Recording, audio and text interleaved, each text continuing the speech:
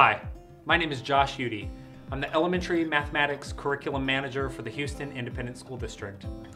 In this video, we'll be talking about equivalent fractions, and more specifically, how to represent equivalent fractions using colored rods. I'm going to set this scenario in a problem story context, so let me go ahead and start by reading the problem. Two students each received identical candy bars.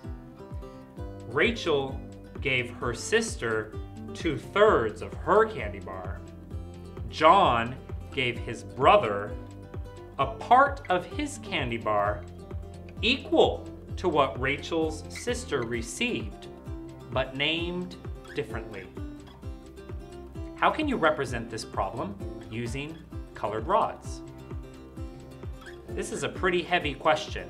We know that two students received identical candy bars. That's important because that tells us right away the candy bars they received were the same size.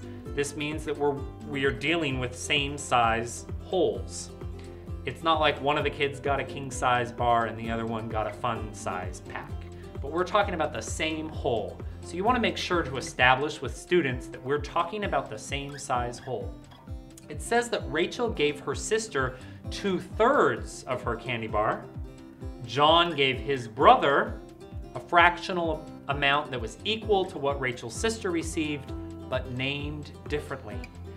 Notice how I said it was equal, but named differently. This tells me that I'm going to be finding two different fractions that are actually equal in value, but look different if we were to write what the fractional amount was. So I need to explore with my colored rods how to represent 2/3 in two different ways. Make certain that you allow your students plenty of time to explore with the rods. They need to understand that the white has a length of 1 and the orange has a length of 10. It's also important for students to understand that any two rods can be combined together to form what is called a train, and a whole can be named using the combination of two rods. As students explore, they need to be thinking about specifically what piece might represent a third. So if I choose the dark green to represent one whole, I can choose the reds to represent a third. Let me show you this. Okay, so if my dark green is one whole, 3 reds represent 3/3, you would want to ask students, how do you know what the red rod represents? Well, the red rod represents 1/3. How do you know? Because it repeats 3 times to equal the length of the whole. So this is 1/3, 2/3, 3/3. So I have found a fraction that works. Now, I have a little bit of an issue. I'm representing 3/3, but she only gave her sister 2/3 of the bar. So I'm going to take one of those reds away. So I can say that the dark green represents the whole candy bar, and that this red rod represents a third and a third. So Rachel's sister received 2/3 candy bars, these 2 red pieces. We know that John gave his brother a part of his candy bar that was equal in value to what's being represented here, but it was named differently. So is there any other way that we can represent this same length? Is there another rod we can use? If I choose to pull out the white rods, I can line them up right underneath the red rods, and it's equal in length. So I know that this amount could represent what John gave his brother. How would I name what these white rods are? I need to compare them to the whole. I'm going to remove the red rods for just a minute.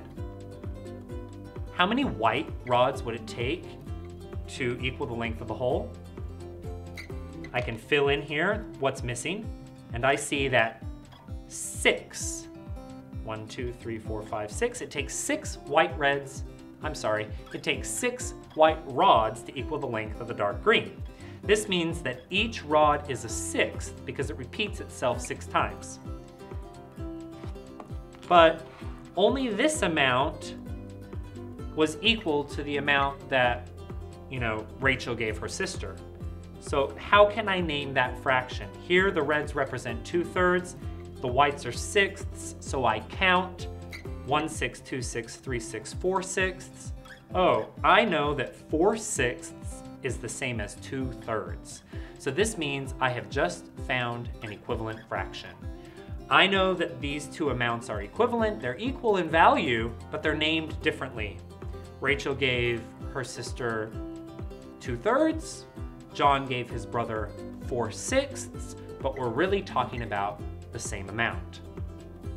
I'm going to now move into a second similar but slightly different question related to equivalent fractions. I have a different question here that I want to read. Two students each received identical sandwiches.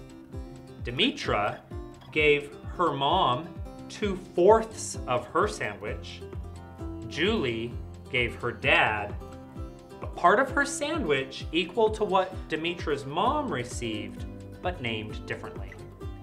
Very similar context, but the fraction that I used is a little bit different than the fraction from the previous example. This fraction is 2/4. And what students first need to do is represent that amount. Demetra gave her mom 2/4 of her sandwich. So I need to be looking at my colored rods and thinking about which rod or rods could represent this fourth. And I think that I'm going to use the brown to do this. I want to say that the brown represents my sandwich. Demetra gave her mom 2/4 of it. So I need to figure out, before I can figure out 2/4, I need to figure out what a fourth is. That's usually the process students have to go through. Okay, what can I use to represent the whole? Will it show fourths? I need to show 2/4. But before I show 2/4, let me just figure out what a fourth looks like. That means I need to find a piece that repeats itself 4 times to equal the length of the brown. Students might select the wrong pieces and repeat it 4 times and find that that doesn't work. They'll scrap that until they figure out which piece repeats. I see that the red repeats itself 4 times to equal the length of the brown. Demetra gave her mom 2/4. Now, it says that Julie gave her dad a part of her own sandwich equal in value to the 2/4 here, but named differently. So when I'm looking at this, I want to find a rod or rods that can equal the length of this 2/4 section. I know that the reds represent 2/4, 1/4, 2/4, 3/4, 4/4, but I only have 2 of them. What piece is equal in value to this, but named differently? Students might think instead of using the whites, students might choose to use a longer piece. They may say that the purple is the same length as the reds, which it is. And so this purple amount is the same value, it has the same length, but it could be named differently. So we would want to ask, what is the value of the purple compared to the brown? Well, I see that the purple repeats itself 2 times to equal the length of the brown, so 1 purple is a half. Let's put back up the reds. 2/4 is the same as 1/2. I see that the purple is half of the brown. It's also equal in value to the reds.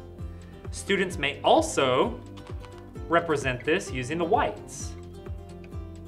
And we would need to count and figure out, well, what is 1 white compared to the brown? Well, the whites repeat themselves 8 times to equal the length of the brown. So these are 8ths. Why are they 8ths?